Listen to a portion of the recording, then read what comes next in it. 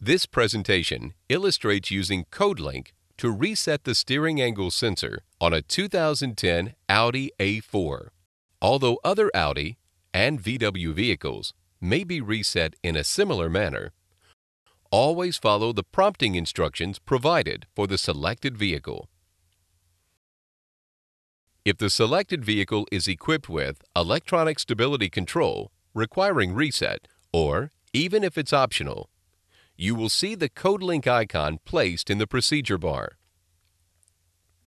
After completing the wheel alignment, begin the reset procedure by selecting Reset Onboard Systems, or the CodeLink icon here at the procedure bar. Once selected, the display will change and illustrate the beginning of the procedure. To start, remove the brake pedal depressor. Place the transmission in park. Turn the ignition to the on position, and then connect the CodeLink tool to the diagnostic connector below the steering column. Once this is done, select K4 at the CodeLink tool, which is the same as selecting Continue at the aligner. Next, while observing the Steer Ahead bar graph, steer the front wheels completely to the left. Remember, even though the alignment procedure is finished, the aligner is still measuring the position of the wheels.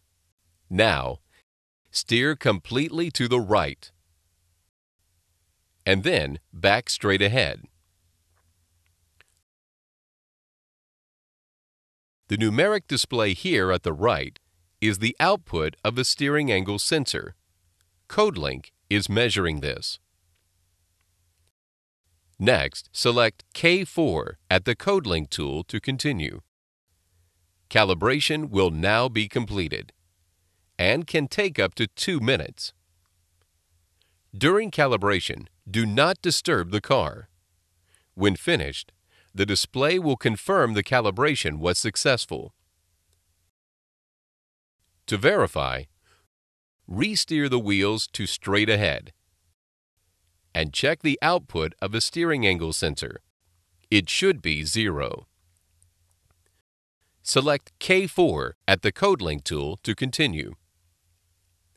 CodeLink will now check related systems for faults. This could take up to 2 minutes. Next, turn the ignition completely off and disconnect the CodeLink tool. The reset procedure is now finished. When the CodeLink procedure is successful, confirmation is included at the bottom of the summary printout. You can also select a separate CodeLink printout from the list at the left. Scroll, highlight, and print. If the reset procedure was unsuccessful, that result will be indicated here.